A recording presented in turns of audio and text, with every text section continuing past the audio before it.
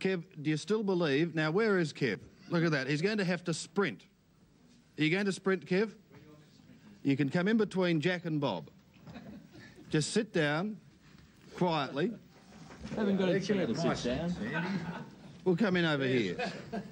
This ramshackle mob, barely held together by Ron Casey and later Sandy Roberts, ruled our lounge rooms for 28 years. There you are, good old scratch. World of Sport was a Melbourne institution. Obviously, things have happened since I've been away for a couple of weeks. However, yes, it is. Good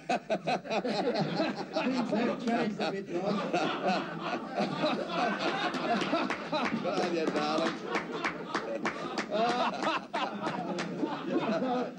It was a delight to go to the World of Sport. It genuinely was. And I would get all the gossip and the stories from Louis and Jack and from Roberts and, you know, everyone.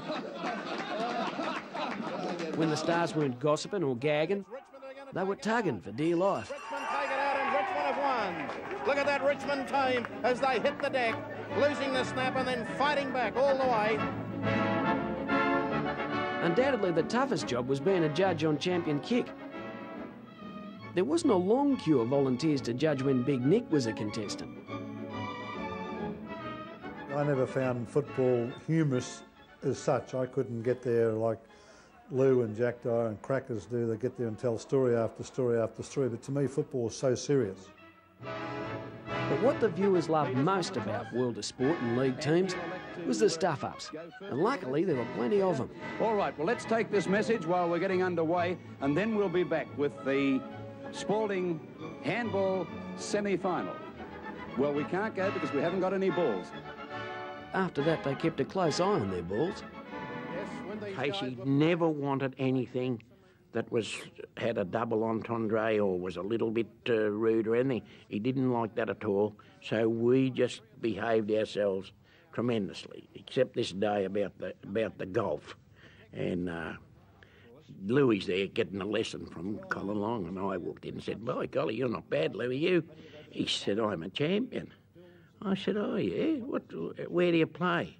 What course do you play?" He said, "I play at all the courses around Melbourne. In fact, I'm the intercourse chairman of Melbourne." And, that was it.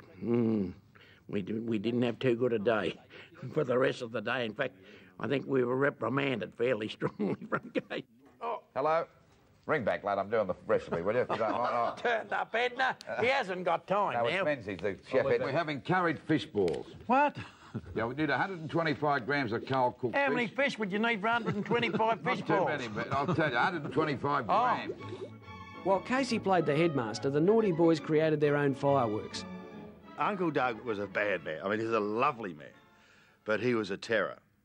And he'd do one of either two things to the new boys, guys like me, and it was basically, to become a part of World of Sport, you had to pass what could be described as an initiation test.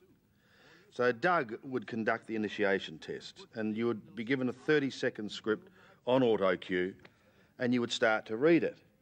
But then you'd see him light the bottom of the script with his cigarette lighter. So all of a sudden, this 30-seconder became more like 17 seconds because you quickened up, trying to get it through before the flames ate up all the words. And in fact, we still have Miss Australia with us in Leanne Cock and Leanne Dick, I should say. And Leanne, it's going to be very interesting we come to the stage now, and that is, I guess, fashions on the field.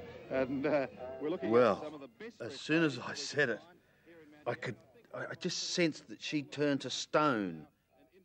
Sandy passed Unk's initiation.